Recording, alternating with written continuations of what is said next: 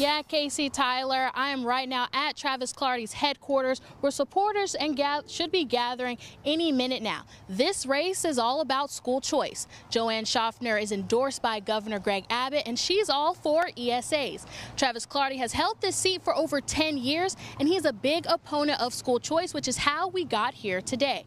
Abbott has put his name behind Schaffner, campaigning in this district 3 times, giving one last push to voters yesterday in Rusk County.